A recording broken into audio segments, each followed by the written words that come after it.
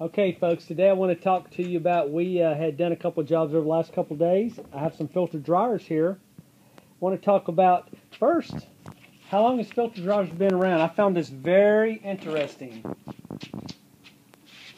I thought it was in the 70s myself personally, but December the 21st, 1982, the first U.S. patent was put out for the filter dryers by a couple of gentlemen named John P. Clark and Ernest W. Schumacher, both of DeSoto, Texas. And they sold the patent, obviously, to Virginia Chemical in Portsmouth, Virginia. This whole patent, I didn't print it all up, but it's like 20-some pages long. And what happened, the invention come from derive of a problem, because as people were putting in AC systems in the 60s and 70s, having lots of failures.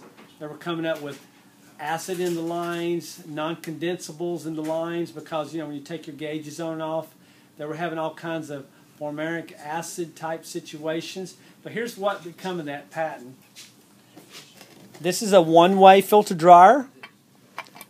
One way, I want to show you, this is the inlet, this is the arrow, and this is the out part of the filter dryer. Here's the interesting thing. I want to show you the biflow filter dryer. This is an engineering marvel right here. Okay? See how the arrow goes both directions?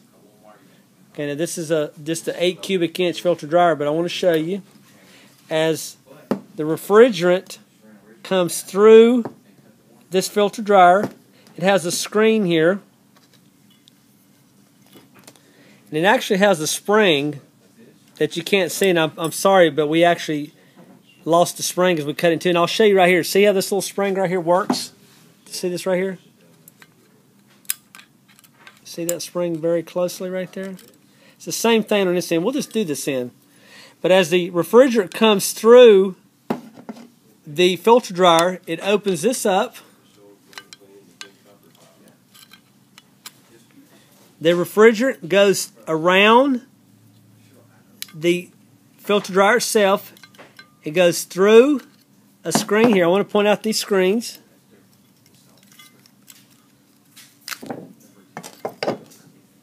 Here's where the large contaminant parts may catch in first. As this blocks the larger parts, then it goes through another screen. Very fine screen here. It goes through the core. It goes out this screen here. Then this is pushed open, and the refrigerant goes out. And this is also what we call a molecular sieve. Okay? If you have any questions about how a filter dryer works, give us a call at Jones Air Conditioning at 239-596-5855. Go to jonesairconditioning.com.